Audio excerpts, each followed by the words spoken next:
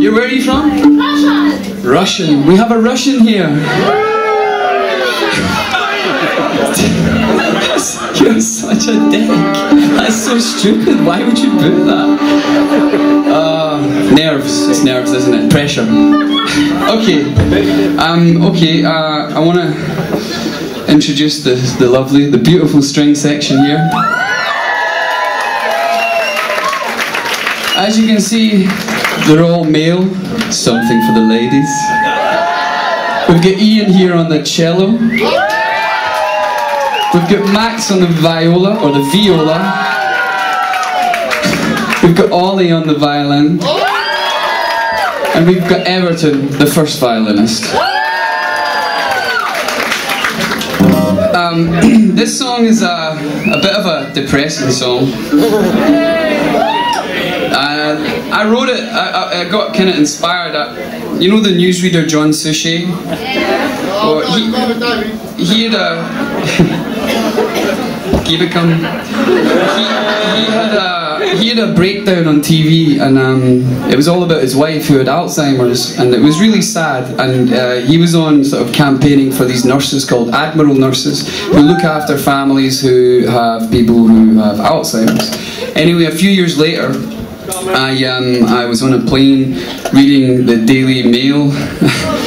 And I know, they give you, this is the thing, I've got a problem with this, because when you fly BA, like, you've got people coming from other countries, and that's the paper they give them. It's like, this is Britain. And it's so not Britain. It's just like, well, it's a part of Britain, let's just say that. It's like, is it quite a big part of Britain? I don't believe that. I can't believe that. If that is the case, then I'm glad to be in Berlin. Because I really don't, because most people are cool, but there's a certain amount of people who read the Daily Mail, and there's every second story is like, so I'm talking, shut up. Yeah, I know, but I'm trying to keep my train of thought here, and if you go, Fran, hello, then I've lost it. So anyway, Daily Mail, blah blah blah. I'm reading the Daily Mail just because it's the only fucking thing in the airplane, and I'm sitting there getting depressed. Going, oh shit, oh no, what? He crushed his head between the electric gates, what? Oh, he was only 4? Oh fuck. What? And her ears fell off? Oh no. His legs fell off and he never walked again? And then there was this story that written by John Suchet about the day he took his wife to the hospital for the last time. And I read the story. You can see if you go on the online thing and put John Suchet, that story comes up. And I was like sitting in a plane crying my eyes out, and I couldn't control it, and people were like, what's wrong with him? Oh, there's the guy from that band, Jesus. Oh dear. Must be the first week of sales of the album, he says.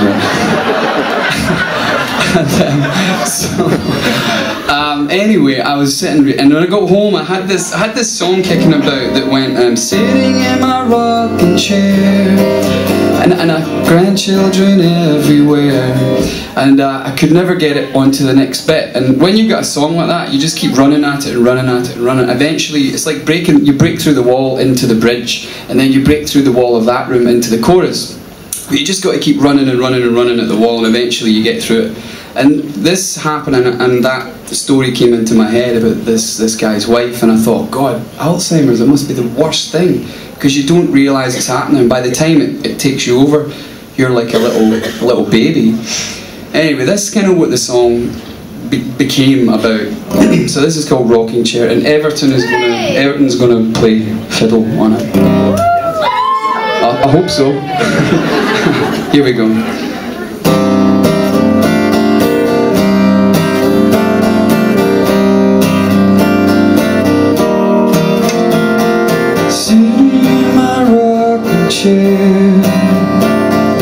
Grandchildren everywhere.